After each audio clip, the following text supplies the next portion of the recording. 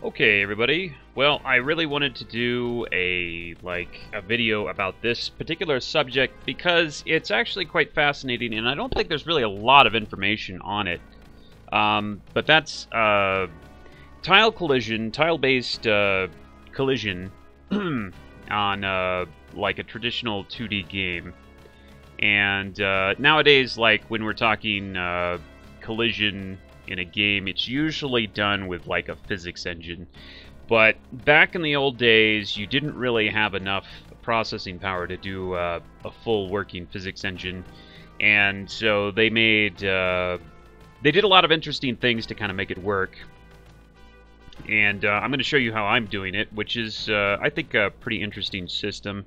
And I kind of like pieced this system together based on things that I read about other systems. You know, none of the things that I read were really kind of complete in terms of their full way of doing things. So, like I said, I kind of pieced things together. Hold on, I'm going to go ahead and turn off a couple of layers here so they're not distracting. Anyway, so this is this right here is, you know, my character, and you can see he's got a little red box that kind of follows him. Kind of a lag time. It's almost like yeah, it's almost like traversing the map square by square. He's traversing the map pixel by pixel, more or less, but the actual hitbox or the collision box is traversing by square by square, as you can see there. And that just gives me an idea of where his hitbox actually is. And you can see that if the hitbox is next to what should be an object like this tree, then if I try to move into it, I can't move into it. I can go as far as this, which if you'll see that there's that little dot or little X right in the middle of that. Hold on, I'll just turn this guy off really quick so you can see it a little bit better.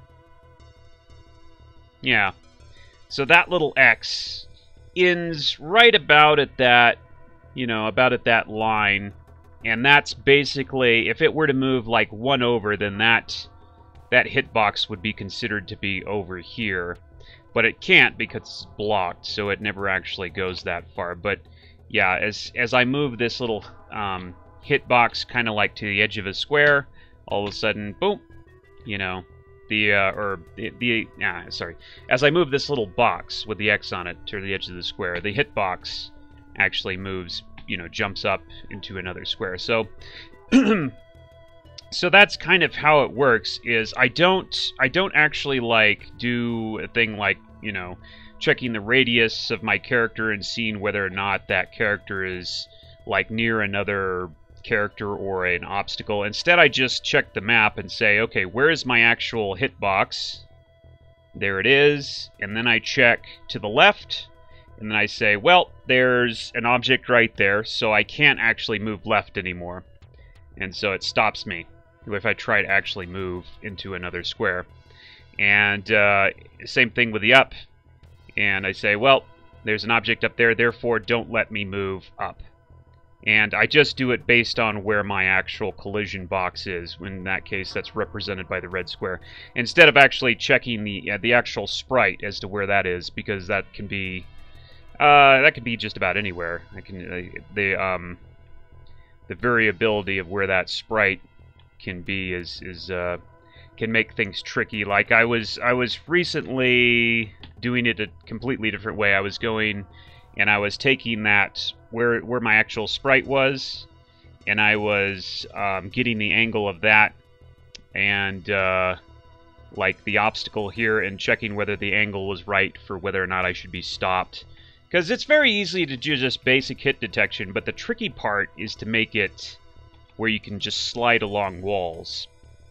Because what will happen is you'll be over here, you'll want to move over here into this like area, and then the hit detection or the collision detection will check all of these tiles here, and it'll say, okay, there's one down, therefore I don't want you to move down.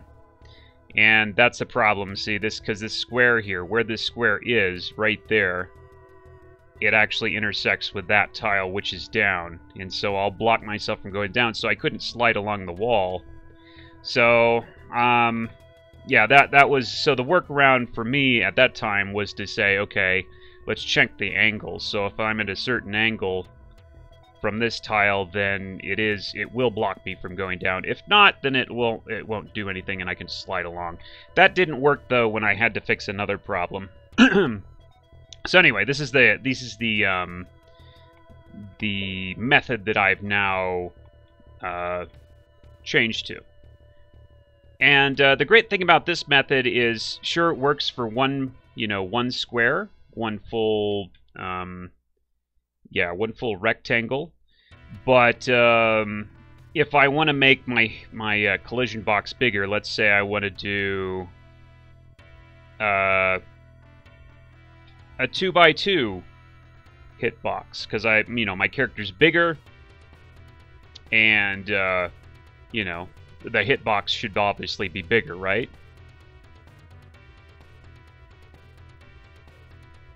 So let's go ahead and make that. Oh, hold on. I've got to actually hit play here. Let's go ahead and make that character bigger. Actually, we'll make all the characters bigger here, so it actually looks like they fit their collision boxes. So 0.5. This is probably about right. 1. Whoops. Whoop. No, that's too big. 1.5. Okay, so there we go. So their actual collision boxes are now, as you can see, it's 2 squares by 2 squares. So a total of 4 squares. And in fact, I'm going to get rid of that guy so you can see what's going on here.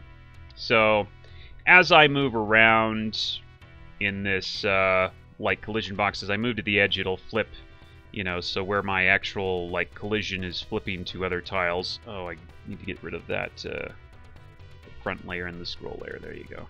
All right. Yeah, so now you see, because part of my collision box is bumping up against this tree here, I can't go up. And there was an issue where I would try to go diagonal and I would move through it, but I fixed that. So it's pretty much perfect. Now, the reason that I switched to this system from the old system that I was using was when I added the characters in here, I was having trouble getting the collision right with the characters, and therefore I had to change things around. So the advantage to this system is, if I move over here and I want to see if I'm colliding with this character here, I don't have to go cycle through all the units that I have on the map and say, is this guy close to me? Is this guy close to me? Is this guy close to me? Instead, I have to just check that tile and say, do I have a collision there? Have I drawn, have I assigned a unit's collision to that box? If so, okay, stop. I don't have to even know who it is I'm colliding with. And that's much, much faster, because even though I only have 5 units on the map right now to collide with, I mean, if I were to get just 25 units, let's say 25, I'd have to do, how many collisions per frame? I'd have to check for about 625 collisions per frame. And of course, the more you add, the more units you add, the more that scales up. And that really gets complicated when you're doing something like pathfinding, because, pathfind has to happen pretty quick. Let's say, at least I'd say a 1/10 of a frame. And then that 1/10 of a frame, you have to do all those collision checks for all of those characters. You have to go through that whole list and say, okay, is this character here? Is this character here? Is this character here? Instead, you just check a tile and you say, hey, is there anything on that tile? Because each time I move these units, I update these units, I update where their collision boxes are and have a whole array for that. It's a whole separate collision array that I just draw, or I just assign them to the correct squares of where they are. And if I really want to, then I could use that to just look up to who, you know, see who I've actually run into if I really want that information. So that's a nice thing about that. It's fast. It's yeah, well, it's basically about speed. It's not, you know, as you can see, obviously these squares, you know, when I move up to this guy, I mean, if I turn this off, let's turn my sprite back on. The accuracy isn't, you know, isn't perfect. Like, you see, here I am, and it looks like, well, I maybe shouldn't be, you know, I maybe shouldn't be blocked at certain parts. It's like, well, there's a little part blocking me here that there's really nothing there that you can see. So it looks like maybe, you know, it's not quite as accurate as it should be. I could tighten that up a bit. There's some few things I can do just using this system to tighten that up. I could do 2 collision detections, one to see if they're like, you know, their little boxes are on the squares I'm trying to move to. Then if that's true, then I could do another detection and see if they're close enough for me to actually bump into them. If they're not, I can keep going. So I could refine that if I wanted to. Maybe that would be, I don't know about this game, but, you know, maybe going forward, improving the engine, maybe that would be worth doing. But, you know, it works well enough, certainly for a game like this. And also, you know, I'm actually not. Oh, okay, that's what's going on. Yeah, see, it didn't seem like I should be blocked there. Basically, he's blocking me from going down, and there, and I can't move any farther left because my box is there. It didn't look right without, you know, seeing what was actually going on. Yeah, right there. But yeah, like I said, it's good enough, and it can be refined from here if you want to, you know, spend the extra cycles to do a little bit more checking. But it works well enough. And like I said, really a lot faster than doing it, just cycling through all the units and seeing if you're, you know, they're next to you. And this is, I believe, this is how a lot of the older games did this, because they simply didn't have the speed to do it any other way. I was watching something on, you know, the guy who made the original Gauntlet was giving a speech there, and he mentioned a system kind of similar to this, from what I gathered. So that's kind of one of the ways I kind of got the idea to do it like this. And yeah, I'm pretty proud. It took me a while though to kind of get it to work right. For instance, for the longest time I had a problem where, here's the actual code to check if I can move on a position. I'm not going to try to explain this in detail. It's you know, it's not well documented. I know what it does, but anyway, if I cut this part out, so this is basically me checking the right, left, up, and down to see if I should block X or Y movement. But I left this, I didn't have this part in here, and I had this problem. Which I'll just show you real quick.